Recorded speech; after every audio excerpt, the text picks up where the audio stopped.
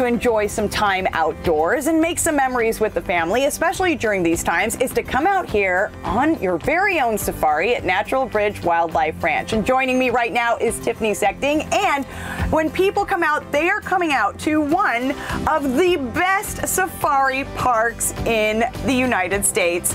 And that's claimed by USA Today, right? Tell them about that honor. It was a huge honor, especially in the company that we were in.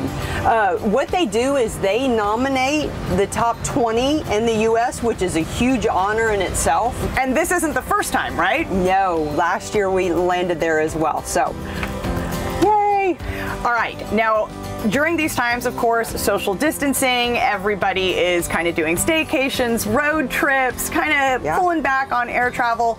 This is a way that you can really experience a safari right here in South Texas. Right here in South Texas. You know, and you can't go all over the world and see these species like you can here. You don't get this close when you go to Africa and you go on a safari. Now, you get to take your own vehicle through, and for folks who have gone through before, there have been some changes, right? There's been some changes, and that's what's nice about this experience, that everybody can do what they're comfortable with.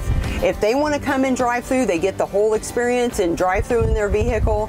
You know, you can also walk around. You may miss a few of the species in our walking area, but if you're comfortable doing that, you know, we just ask that you wear your mask when you do the walkabout area. For the safety of our species, we cut out feeding by visitors, and so only the animal care staff takes care of the animals, because what we found is that people really are paying attention to more of the behavior instead of, oh, what's up ahead of me that I can feed.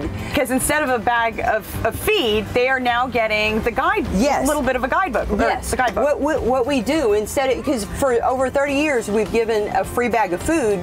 Well, we didn't want to just totally cut and not give them anything, so instead they get our, which we've always had, our adventure guidebook. They get that for free. And the nice thing about it is that not only does it help them identify all the animals, the education level, because each species we indicate their level of endangerment. And that brings us to conservation. Yes. And how much you guys do for it. There's different things that we do that most people don't even think of, like jewelry that we have in the gift shop.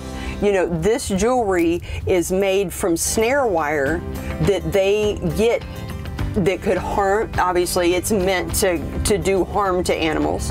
Well, they take that snare wire, they create beautiful pieces of jewelry, and then they make money off of that and help make a living for themselves, at the same time helping species. So aside from the necklaces, the bracelets, what other items at the gift shop could folks purchase and be helping out at the same time?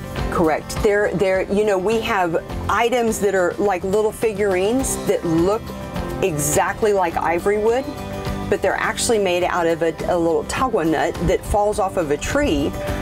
Stuffed animals made out of recycled water bottles. We have a new shipment that's getting ready to come in that they basically crochet, and and it talks about how many of these stuffed animals or these toys that sustain a family. All right, Tiffany, tell folks what they need to know before they come out. Well, in this day of uncertainty, it's always good to look at our website, our Facebook. Anything that changes, we put there first.